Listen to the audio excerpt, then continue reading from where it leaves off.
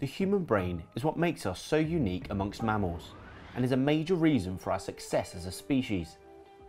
We have the largest brain of all vertebrates relative to our body size, and to keep it ticking over, we need to eat proportionally more calories each day. Your brain is an incredible organ that is responsible for every single function and process that occurs in your body. In fact, it's the reason why you're able to watch, listen, and most importantly, understand and learn from this video. In this video, we're going to look at the major parts of the brain. The cerebrum is the largest component of your brain, making up almost 80% of its mass. It's made up of about 86 billion nerve cells, known as neurons, folded into a structure known as the cerebral cortex. The folds with all the neurons are known as grey matter, which are connected together by billions of nerve fibres called axons and dendrites, which make up the white matter. The more white matter present, the more communication occurs between the grey matter. As well as being relatively bigger than the brains of other animals, human brains also have many more neurons per unit volume, thanks to the folded structure. Other intelligent animals like apes and dolphins also have folds in their cortex, whereas less intelligent animals like mice have smooth brains.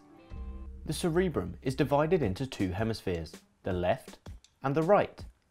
These two hemispheres communicate with one another via a bridge-like structure known as a corpus callosum. The left hemisphere controls all of the muscles on the right side of your body, and the right hemisphere controls the left side. Everyone uses both halves of your brain all the time. Each hemisphere is further divided into 4 lobes, each responsible for specific functions. As well as having many more neurons per volume, humans also have the largest frontal lobes. The frontal lobe regulates our personality, self-control, logic, and emotions. Lots of things that make us typically human. The parietal lobe is responsible for bodily sensations, visual and spatial perceptions. The occipital lobe regulates vision. The temporal lobe is responsible for hearing, speech, and our ability to learn languages. Right underneath the cerebrum, there is the cerebellum, a much smaller structure that is responsible for balance, posture, and movement. There are even smaller structures, though don't let their size fool you. The hypothalamus, which is no larger than an average-sized coin in diameter, regulates many important processes such as body temperature, sleep cycles, and thirst and hunger. The Pituitary Gland, which is even smaller, is responsible for almost all hormone releases into our bloodstreams. And on top of that, it's also in charge of many other organs that also release hormones. At the base is the brainstem, which is made up of 2 parts, the pons and the medulla oblongata.